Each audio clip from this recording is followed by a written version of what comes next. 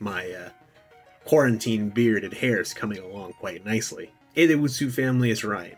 You know, Jim, your video last week was really well timed because I also am starting to think about these kinds of things that, you know, they used to be important, and they used to be things that I had to do because these are things that you have to do.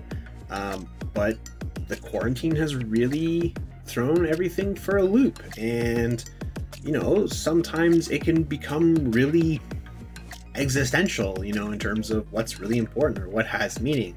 And that's really challenging sometimes to try to grapple with. It's funny, I've been working from home for a number of weeks now, but I feel like I'm only just now starting to wrap my mind around what it is that I need to do in order to, well, be productive with my work, but also make myself feel better. And I want to share these 3 things that I've discovered along the way that are at least helping me, and maybe you might find some value in it. The first thing, and Jim, you talked about this in your last video, I have found regular recurring exercise has actually really been helping me, at least to regulate my mood. I've been noticing that on the days when I feel my lowest or my least motivated are the days when I haven't exercised. And the days where I have exercise, I consistently have really good moods throughout the day. I'm not necessarily more productive, or I'm not necessarily, you know, somehow able to translate doing a run in the morning into some sort of great feats of achievement. But I am noticing that the more and regular that I exercise, better my view of the world tends to be, and I tend to be a lot more optimistic.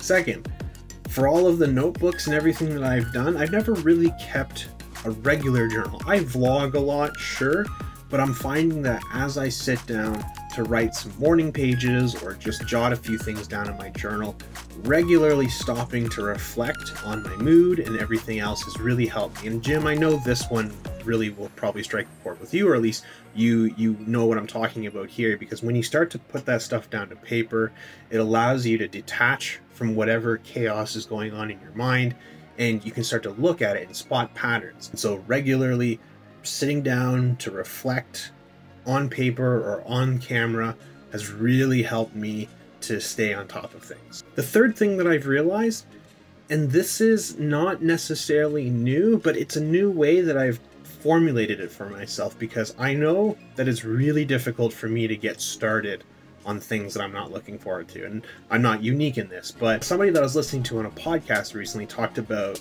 you know, this quality of productivity is basically Newton's first law, right? And that whole idea of overcoming inertia. You know, if you're not working, then you're more likely to not work, and if you're already working, you're more likely to keep working. But I realized that this is, in some sense, a flywheel for me. It's really difficult for me to get the flywheel turning, but once I get the flywheel going, it starts to become a little bit easier for me to work. The third thing I realized is that for me, if I think about my motivation as a flywheel and not something like a rock that I have to push up a hill in perpetuity or perpetually, it really does help to give myself permission that if I fail, that's okay. Just get the flywheel started again. It's not a huge deal. You're not losing a lot of progress. So it helps me to be a little bit more kind to myself, but it also gives me a sense of I know what I need to do to get started, to get the work done. And so those are the 3 things that I've realized really work for me. And if it helps you in any way, I'm more than happy to share that. And if you found little tricks that are going to help you out, I would certainly appreciate if you drop me a line in the comments. I'm really curious to see what's working for you, and maybe we can start to share with each other. Anyways, thanks for stopping by, and don't forget, stay awesome.